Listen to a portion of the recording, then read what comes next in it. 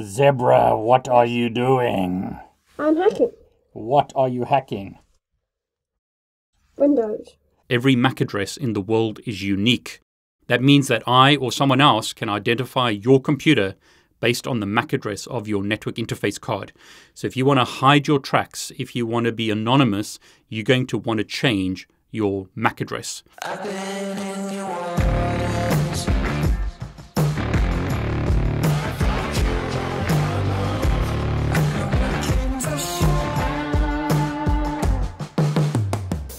In this video, I'm going to show you how to change MAC addresses. MAC addresses are unique identifiers of network interface cards in computers. Every MAC address, in theory, is unique throughout the world. I say in theory because there have been cases where there have been duplicate MAC addresses created. But in general, every MAC address in the world is unique. That means I can identify your computer, or someone can identify your computer based on its MAC address. Now, before we continue, you need to help me with the robots. Please consider subscribing to my YouTube channel. Please consider liking this video, and please click on the bell to get notifications, or do one of those. That really helps me with the YouTube robots or the YouTube algorithm. In this example, I've got a Windows laptop. I've got two network interface cards on this laptop. One is a physical Ethernet connection, and it also has a built-in wireless network adapter. So we'll change the MAC address of this physical Ethernet adapter first, and I'll show you the change on this Ethernet switch, and then I'll show you how to configure the wireless adapter. The Ethernet adapter is very easy. I can change that MAC address through the GUI. Wireless adapter is a little bit more complicated. I'll have to change that through the registry. Now, I've also added this document below this video. Feel free to download it. It shows you step by step how to make these changes. So if you want to keep this as a reference for later, then feel free to download this document. If you're doing ethical hacking, I don't recommend black hat hacking, but if you're doing ethical hacking and you want to hide your MAC address, this is a simple way to change the MAC address of your Windows computer. There are other reasons. As an example, on networks such as wireless networks, some people implement MAC address filtering. So they'll only allow certain MAC addresses onto the network. You can bypass that very easily by simply changing the MAC address of your Windows computer. On physical Ethernet connections, network administrators can implement port security where they only allow certain MAC addresses onto the network. So any traffic or frames sent from unknown MAC addresses will be denied, or the port will be shut down. So you will need to set your MAC address to a permitted MAC address to bypass port security. Very easy, once again, to do that on a Windows computer. Now, something that you'll probably come across very often. You go to the airport or you go to a place that has free Wi-Fi. They limit you to, let's say, 30 minutes. How do they do that? Typically, it's done on MAC address. So they'll say this MAC address gets access for 30 minutes. Now, what happens if you want to continue surfing for more than 30 minutes or the time limit that they have? All you need to do in a lot of cases is change the MAC address of your computer. Once you've changed the MAC address of your computer, you can now continue accessing the internet for another 30 minutes. Now, as always, the information that I'm sharing here, use for ethical purposes only. I don't recommend that you go and bypass the restrictions at airports. I don't recommend that you bypass network restrictions and break into networks. But you need to know this stuff, because this is how people bypass the security mechanisms that companies have implemented. So make sure that you know what hackers do. Make sure that you know what people get up to so that you can stop them doing that. You need to be aware of the loopholes and the problems so that you can secure your network. Okay, so let's get started, and I'll show you two methods to change the MAC address of a Windows computer. Now, in this example, I'm controlling the Windows computer using VNC. So I'm recording on my Mac just to make it easier, but I'm controlling that laptop using VNC.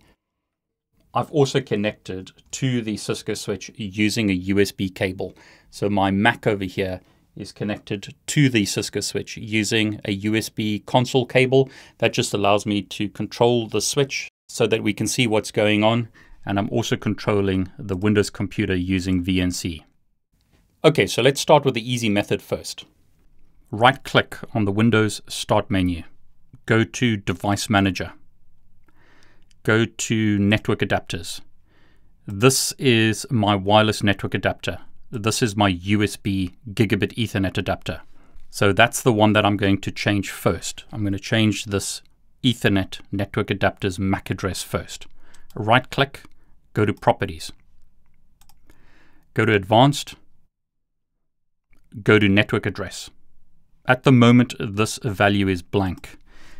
But let's confirm what the MAC address is first. I'm going to open up Control Panel, go to Network and Internet, Network and Sharing Center, change adapter settings. I've got a whole bunch of adapters here. I've got a VMware adapter, I've got VirtualBox, I've got my wireless network adapter, but this is the USB network adapter that I want to change the MAC address of. If I double click on that, go to Details, I can see that this is the MAC address. Notice it ends in 011F. On the Cisco switch. Now you don't need a Cisco switch to do this. I'm just showing you the output or results of changes. Your home router or your home switch would have output that is similar, as in it would learn the MAC address of your device. Ethernet uses MAC addresses, so physical Ethernet uses MAC addresses, and so does wireless. So your wireless router at home, as an example, or your physical Ethernet switch would learn MAC addresses like this. I'm going to type show MAC address table dynamic to see dynamically learnt MAC addresses. As you can see, it's learnt this MAC address, which is the Realtek USB MAC address. So the switch has learnt the MAC address of the PC as follows. Okay, but we want to change that. So again, under Advanced Network Address, I'm simply going to change this to some value like this, 001122334455. A MAC address contains 12 characters. These are hexadecimal characters, so 12 hex characters. So make sure that you type in 12 characters here and then click OK. That will now change the MAC address of the PC. On my Cisco switch, the interface went down and then it came up again. So I'll type show MAC address table dynamic, and what you'll notice is the MAC address learnt by the switch has changed. In other words, the PC has sent traffic into the network and the switch has learnt a new MAC address. The PC is connected on Gigabit 01 on this switch, and the switch has now learnt the new MAC address. But let's verify that on the PC. I'll go back to the network card, go to Details, and as you can see, the MAC address has changed. So that's the easy way to do it, but not all network cards support doing that. So sometimes you have to go into the registry to change the MAC address. So to show you that, on my wireless network card, Details, this is the current MAC address of the wireless adapter. So the easy method, once again, is to right-click on the Windows Start menu, go to Device Manager, go to the network adapter, right-click on the network adapter, go to Properties, go to Advanced, and hopefully set the MAC address. In this example, I can see a whole bunch of wireless options, but I can't set the MAC address. So there's no option here to set a locally administered MAC address or address. So we can't do it this way. So it gets a little bit more complicated now, but I've once again given you this presentation which you can download and follow.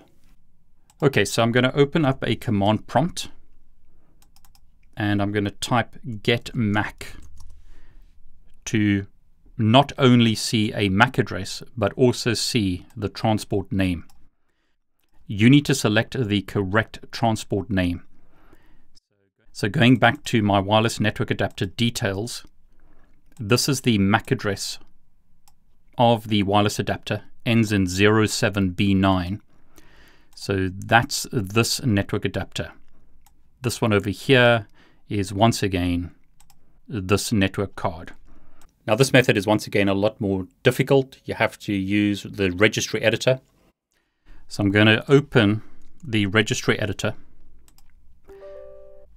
Say yes to allow it to make changes. I need to navigate to a specific folder.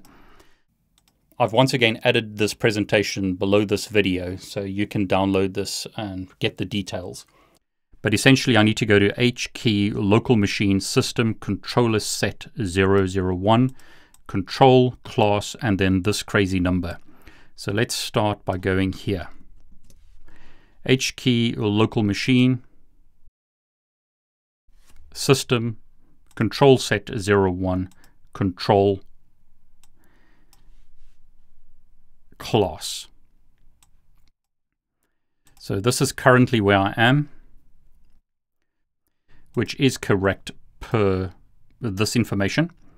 I need to find this value, so 4D367. Now to make it simpler, I'm going to copy this value and search for it and just make sure that I end up in the right folder. So I'm going to right click, select find, paste that value in and click next.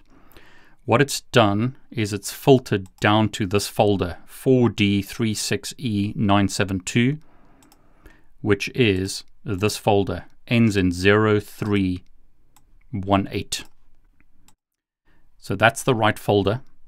And what it did actually is it opened this subfolder. So just to show you the process again, went here, right click, find, pasted in the first part of the transport name from here using the get mac command, click find next, and what it's done is it's opened this subfolder. Now other people will tell you to go to this folder and then find the subfolder for your specific network card. I speeded this up by simply searching for the first part of my network adapter. You could go manually to a specific folder, but it's a lot quicker to let the machine do the finding and then to simply verify that it's correct. So 0003 is the correct network adapter. These folders are for various network adapters, but this is the one I want. Now the reason it found it is because this is the same value as the get mac command. You should verify that and make sure that you're editing the right network adapter. So the value we're looking for is net CFG instance ID. So scrolling down here, net CFG instance ID, notice this number, and I'll just move that down slightly so we can verify it. That number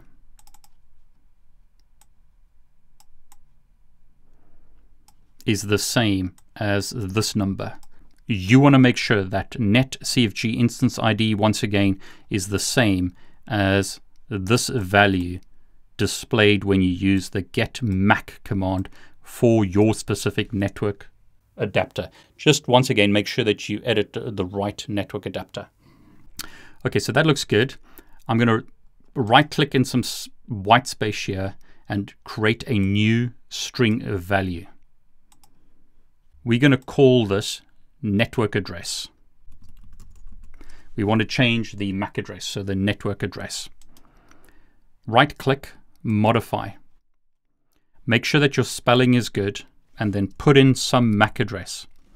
Now just a hint, sometimes you'll have problems where the MAC address fails. Use 26 A or E as the second character in the MAC address if it fails. So second character, I'll make E here, and then I'll just specify some values. 1, 1, 2, 2, 3, 3, 4, 4, 5, 5. Again, make sure that you've got the right number of characters. So 2, 4, 6, 8, 10, 12. Make sure that you've got the right number of characters. Make sure that this second character is either a 2 or an E or an A or an F. If it fails, and click OK. So there's our new MAC address. Now all we need to do is go back to the network adapter and disable it. So once again, it's this Wi-Fi network adapter. I'm going to disable the network adapter. Now my VNC connection will fail, but I'm recording locally, so I'll still be able to capture this. So I'm going to click disable to disable the network adapter. Might take it a while. Then I'm going to double click on it to re-enable it. So the Wi-Fi connection is being enabled. I'll double click on the network adapter, go to details, and what you can see is the network adapter's MAC address has now changed. So I've successfully changed the MAC address of this device. I can verify that in my network by connecting to a physical router in my physical network. So if I type show ARP and search for this IP address, 192.168.142, this is my physical internet router. And as you can see, that IP address has this MAC address. So my physical infrastructure is seeing the new MAC address. And just to prove the point, let's change that MAC address again. So I'll go back into the registry editor, double click on this, and let's go in reverse. So 5544332211. Click OK. MAC address is now changed. Right click disable. Double click to re-enable that network card.